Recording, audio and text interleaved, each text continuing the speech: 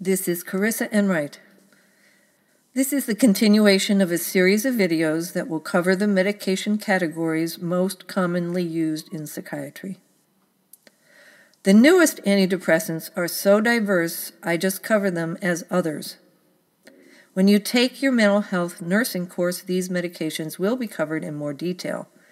Therefore, I will be exceptionally brief in describing them. In your current pharmacology course, these medications will not be tested, but I give you this information because I know that many of you are either already taking one of them or know someone else that does. Depression is a result of a dysfunction in one or all of these neurotransmitters: dopamine, norepinephrine, or serotonin. As of 2018, this is a conceptualization of the major areas of how each neurotransmitter affects the signs and symptoms of illness. Ongoing research is investigating other brain functions and chemical modulators of mood that might be targeted as new sources for antidepressants.